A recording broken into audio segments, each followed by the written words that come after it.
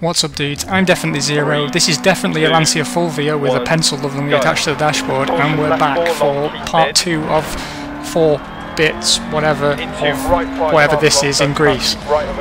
We still have no idea what we're doing, but we were 5th last time out, and I'm sticking to my policy of being incredibly slow until I can be fast. It's incredibly jittery, and I'm really struggling to get hold of it. Every time I get a little bit of confidence, I feel it's about to punish me, like there.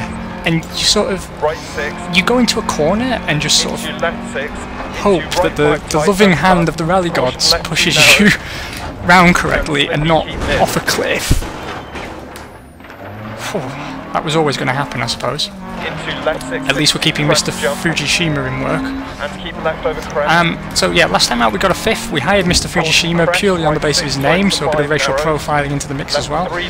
And we didn't drive off a cliff and kill everybody in a tragic accident, which, as starts go, isn't too bad, but we were painfully slow, and this is not going to be any different.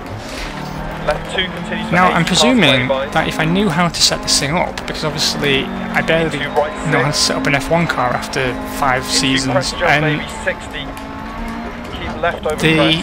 the items that you tweak in the setup on a car like this compared to an F1 car are just obviously so different that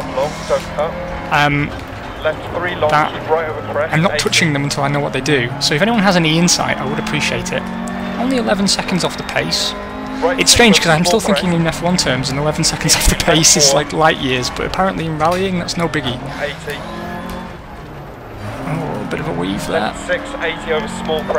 Now, obviously something else. I keep trying to compare it to F1 because that's sort of my point of reference, and F1 2 is a game that punishes you if you're not kind of on every beat, but it seems the punishment here is actually much harsher because you have all these sort of natural dips and hazards and things that if you clip a rock on the side of the road or a tree or you get your braking point wrong, you will just dive off a cliff and completely end your race, whereas in F1, you know, if you run wide or you touch the gravel, yeah, you know, you are punished. You will maybe drop back, you know, a few tenths or maybe even a second from the car in front, and it's very frustrating to have to close that gap down again and go for a pass. But you're still able to sort of save it to some degree. Whereas with this, like, I bet that looked cool from the outside, slow but cool and impressive. With this, like, you make a miscalculation, and it's very hard to know, I feel, if you're making a miscalculation. Like, I'm just throwing things into... I'm throwing it into the corners, and just sort of hoping that the rally gods lovingly guide it round the corner. And I'll be buggered if I can tell you, when I pull the brake, when I'll stop. I have no idea. Lock the brake. See what I mean there? Like... Oh, tragedy. Look at my poor wing mirror there, just knocked into the bonnet. That's so sad on a car this beautiful. Yeah, see, I nearly drove over a cliff there. Like, it's strange because I can't really, I guess with a bit of experience, I'll be able to express to you what I'm feeling through the controller. But the visual that you're watching back probably doesn't communicate to you how close I was to just flying off a cliff there. Of course, if you're familiar with the game, then you'll probably be able to see the many mistakes I made in my life to lead me up to that point. Like with that. Ooh. Can I recover my car, please?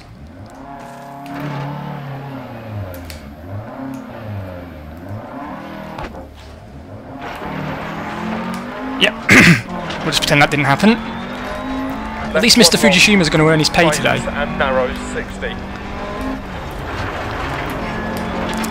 Yeah, I don't know.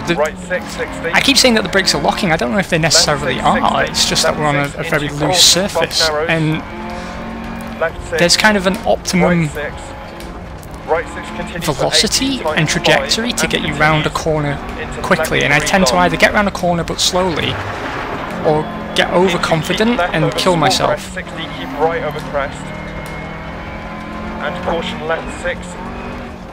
I tell you what though, it does give you a sort of a newfound respect for real rally drivers. I mean, not that anyone ever doubted it was a hard sport, but If you've ever been go-karting and done a long go-kart session, like you've double or triple booked a session and you're dangerously unfit like me or Simon, you'll realise by the end of it how fit you must be to actually be competitive in a serious discipline.